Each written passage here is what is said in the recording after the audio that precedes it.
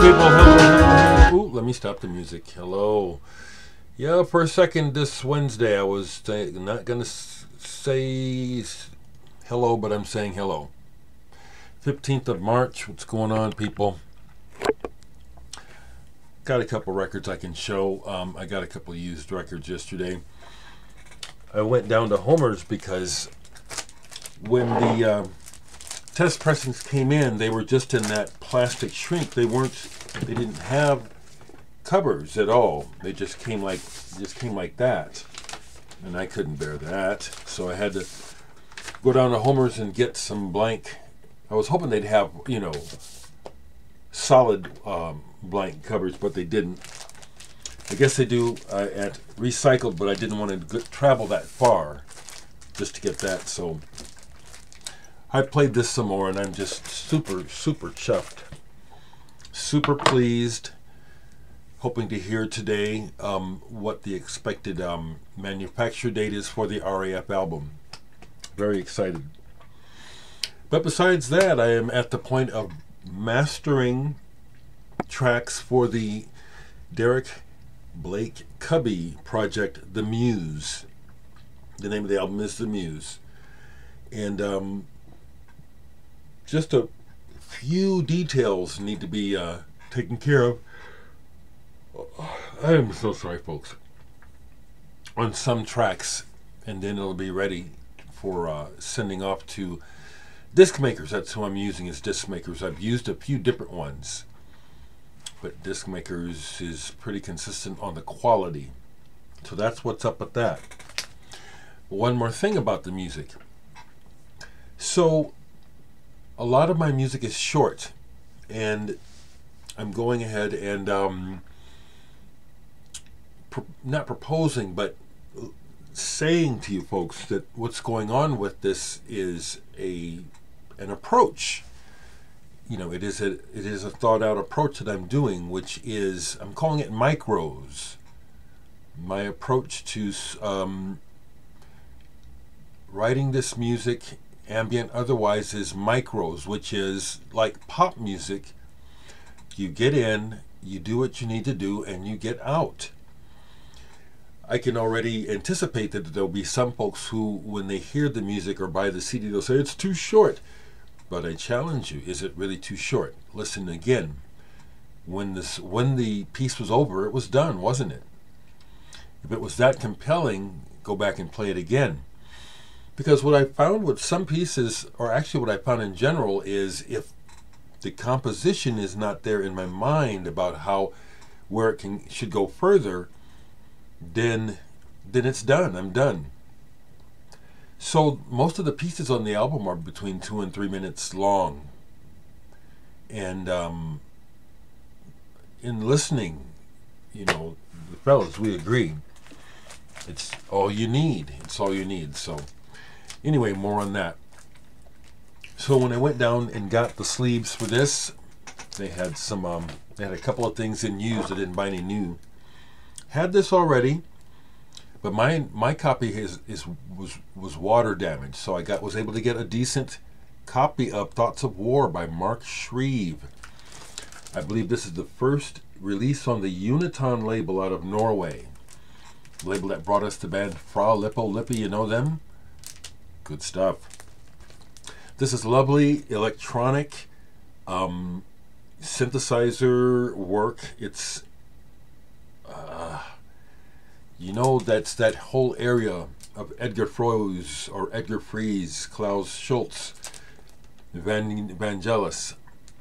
This is really good. Thoughts of War, Mark Shreeve, real good. Flowing, beautiful. I was happy to find that. I said, wow, I can upgrade. Awesome.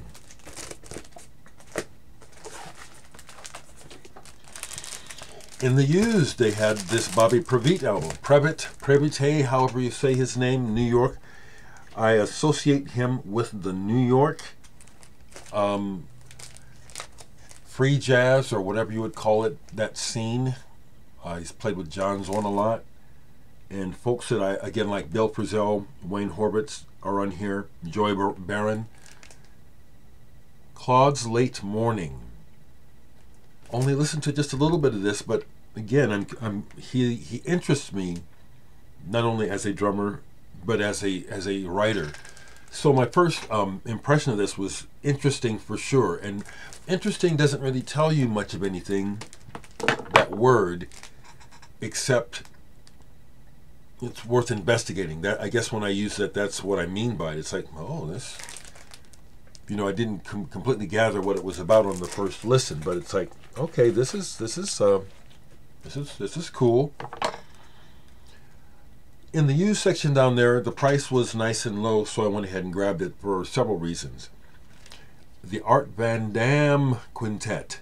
Keep going. On this record, Art Van Damme is playing accordion, which right on the surface you would think, I'm not interested in accordion music. That's probably going to be corny. But a couple things. It's on the MPS BASF label. It is a German import, which I'm fond of import pressings, especially from the past. Then I look at the personnel, and he's got Joe Pass on guitar, Eberhard Weber on bass, okay, Kenny Clare on drums. Enough said, okay. And when I put this on, it was like what I expected. It's like you hear the accordion, it's kind of light and kind of up and sunny, but nice. It's like, wow, boy, I like this. And then is the interplay of those amazing musicians evident on the session? Very much so.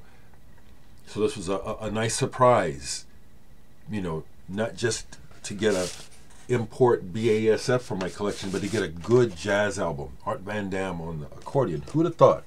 I think I got one more. Did I? No, that was it. Yeah, that was it. And I purposely kept away from looking in the new records section just because, well, not just because, but, reality. And anyway, I'm getting ready to get these CDs made and stuff, so I'm looking here to see on my discography list if I missed. Oh, I did. I got another one. Let me see. Is it down here still? Earthstar. I got another Earthstar album. But all of us have to watch our pennies, don't we? Anybody here rich that I know of? Where is it? I bought one more. Oh, okay. Well, here's a couple things. All right. Couple things. Again, this is, like I say, just a kind of a Dear Diary. For a minute I wasn't even going to get on here, so here I am, just deal with me a little scattered. I also got this Earthstar, this synthesizer group. I forget where they're from. On the Sky label. I like the Sky label. Not everything on the Sky label is high quality, but it's an interesting label, so whenever I see the records used, I buy them. And this is 3 out of 4 Earthstar records I now own. I don't have the very first one. That cover is, I'd have used the back cover myself for the front. It's pretty good. Again, can't really say much about it. I just had a quick listen. The other, somebody's dying all the damn time. So yesterday, another person that I've had crossed paths with, I found out passed away. Is it, yeah, Dix Denny of the Weirdos, brother of John Denny. That's the two of them on the cover. John up front and Dix with the glasses. The Weirdos. West Coast came out of the punk scene. We got the Neutron Bomb. It's almost like a hit. It's a punk hit. If you know punk, I bet you know that you knew that song. We got the Neutron Bomb. Heard that unfortunately Dix passed away, and young man, much younger than me, at least 10, 11 years younger than me, had the great opportunity to play a show with the Weirdos, RAF. We got to open for the Weirdos in 2015 here in Omaha. They came through, and it was a great show. They were really, really good people. I love it when I meet people on the scene who turn out to be decent, because not everyone is decent. You know, I'm not going to diss anybody. I could, you know, but I'll just say some positives, like the Weirdos. Put on a great show, lots of energy, and just really nice people. I'm friends with John Denny, the leader of the band. We connected, and on Facebook we share social consciousness posts and stuff. He's a good man.